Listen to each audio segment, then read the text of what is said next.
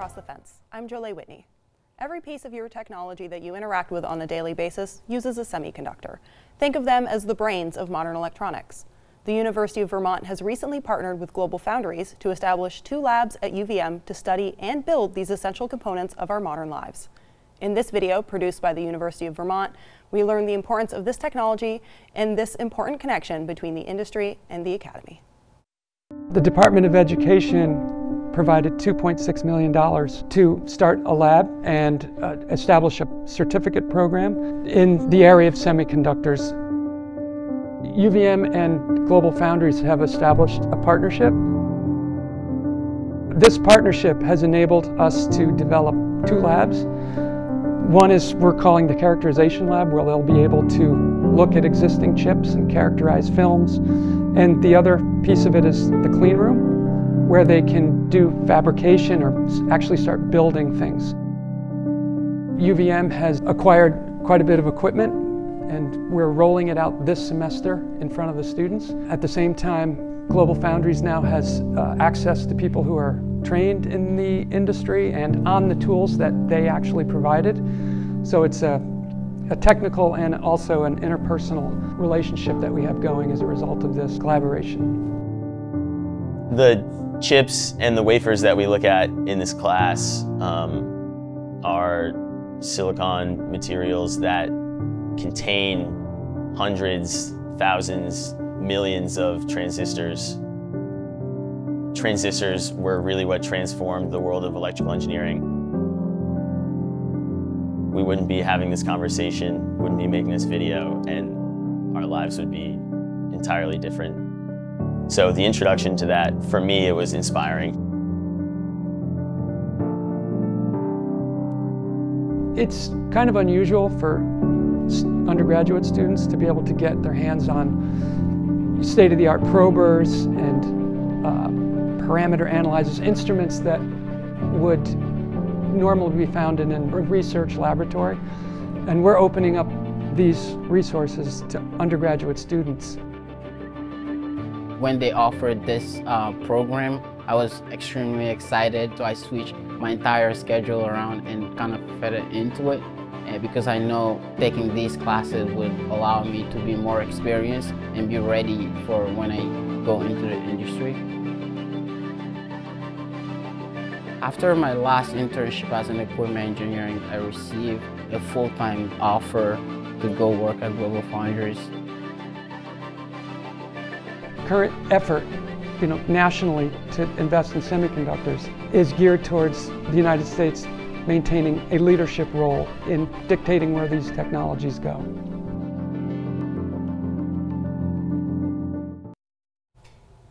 I'm joined in studio today by Matt Gallagher, who's the director of semiconductor curriculum at UVM, and Linda Schadler, the dean of colleges and engineering, mathematics and science. Excuse me, I think I butchered your title there. But thank you so much for joining me today. Good to be here. And so you have this new lab at UVM. How does that put you in compared to other universities? Are you on par? Does it put you a little ahead of the curve? It puts us ahead of the curve of most universities. The College of Engineering and Mathematical Sciences now has equipment from GlobalFoundries directly. So our students can practice on equipment that is in industry. And that's a little bit unique. Yeah, and the University of Vermont does not offer a dedicated microelectronic program. So I think for students who are in mechanical engineering, chemistry, electrical engineering, to be able to jump into this technology is unique in that regard. So that's not something that students would expect going into a college, to have these resources? Not to the level that we have them in our laboratories, definitely not. Okay, and Matt, tell me a little bit about how much this project means in terms of workforce development. Well, for workforce development, it's definitely important. So students can leave UVM and go and be productive immediately within the first 6 months of joining whatever company they go to. But also, they are going to learn about what kind of positions there are in those companies, so they'll be able to navigate their careers better. And they're going to learn about what the different companies do, so they can also tailor their careers based on, what kind of company they want to work for. So, and hopefully in the end, they'll understand that they can do that kind of work in Vermont, Okay, they can work on the latest technologies in Essex Junction, or if they're lucky, they can be down at the Hula Center and stare at the lake. So, yeah, great office view. Yeah. And from the university's perspective, we attract a lot of students from out of state. So then if we can educate them and keep them in Vermont, that's good for Vermont. Sure, and so you spoke to what that means for the state and how that's benefiting it. How's Global Foundries and UVM working together to make sure students are prepared to enter that workforce? So we established these 2 certificates in semiconductor technology. So they're learning as much as we can. We're trying to show them the different avenues they can take when they go to work at a company like Global Foundries or Marvell if they want to do design. So we're just trying to expose them and train them on, the things that they would actually, do at those firms. And as part of the certificate, they need to do an internship. So they will have had real experience at a real company as well before they finish the certificate.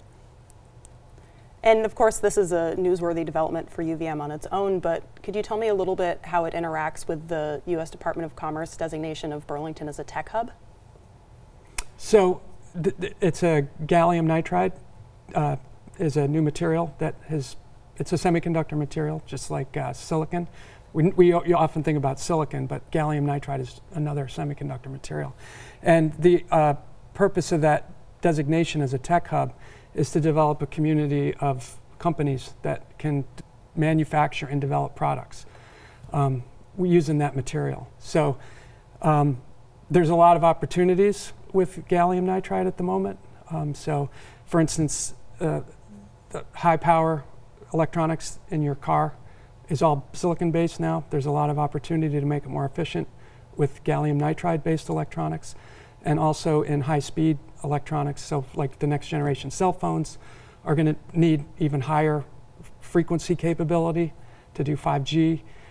So these are the kind of things that are still in development that the hub is intended to address the development of these kind of products. Yeah, and as the ecosystem, the innovation ecosystem develops, they're going to need a workforce. And so as we're trying to grow new companies, attract new companies, the fact that we have this program will be a selling point to them. Oh, Burlington's a great place to settle and to continue to grow our business because we have access to students who are well trained. All right.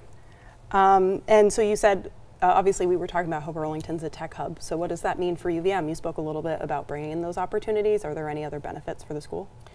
Well, sure. Anytime a university can be part of an innovation ecosystem, it's fantastic, not only for the research going on, having an avenue to go into application, but also for internships for students and for our faculty to be connected to the state-of-the-art developments in the industry. So it's fantastic for UVM as well as for the state. Yeah, and the labs that we've established are really aligned really well to start playing a bigger role in this tech hub. I mean, I can see the labs getting bigger. I could see more faculty joining the university, as well as establishing collaborations with other local colleges and universities.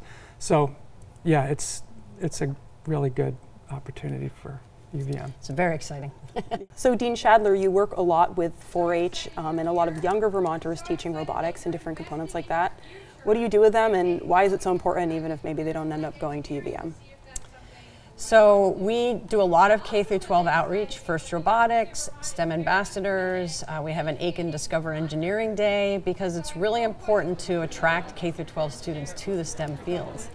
And when they come to the university or they're at their school and they get to do hands-on work and have fun, then STEM's all of a sudden fun. And then as part of that, we teach them that STEM can help solve really important problems in the world. You know, how do we have clean water? How do we improve energy efficiency? How do we improve people's health? But in terms of why UVM does it, we're not recruiting 5th graders to UVM, but we are a land-grant institution, and we have a responsibility to the state, not just for the students during their first 4 years at our university, but all those years beforehand, and for people in the state after they've graduated. So we just feel it's really important to help teach students in the state about the wonders of STEM. It often comes up where I'll ask a student, why did you choose this field? And often they'll say, well, I just remember when I was in 8th grade and I had a field trip to, we did a project at the school or 4-H program, and they'll say, ever since that time, I've had it on my brain to study engineering or science or something. Yeah. And also just for the general public, I was on an airplane once and there was a former 8th grader who said, I recognize you. I think I came to one of your programs and I'm not in STEM, I'm in theater. But the fact that I had that experience helps me understand STEM, and they also value it even if they don't go into the STEM fields. Sure. And so for the viewers at home to understand a little bit more, you mentioned gallium nitride. Can you tell me a little bit about why people use that, why that's new in STEM? So most people are familiar with silicon as a semiconductor, and it's used in all of our computers and digital applications. But there's also a lot of applications that require higher power and also really, really high speed, and silicon doesn't necessarily do that as well. So gallium nitride is another semiconductor material that is really good at doing high voltages and high currents. So that's going to be extremely useful for making our EV cars more efficient. And also for doing high-speed data communication that's going to be needed in our next generation cell phones. To develop gallium nitride products it's a big effort, because you need to also, not only do you need to be able to make the gallium nitride chip itself, but you need to be able to put it in a package so that it works reliably. You need to be able to test it with high voltages, which is not necessarily the kind of electronics that we have in our lab. So we're acquiring that equipment as part of this this effort, so that students can actually go and be experienced at making these kind of measurements on this new material. That's great. Thank you both so much for joining me today. Thanks for having us. Absolutely. We're happy to have you. That's our program for today. Thank you for joining us on Across the Fence. I'm Jolie Whitney. Have a good one.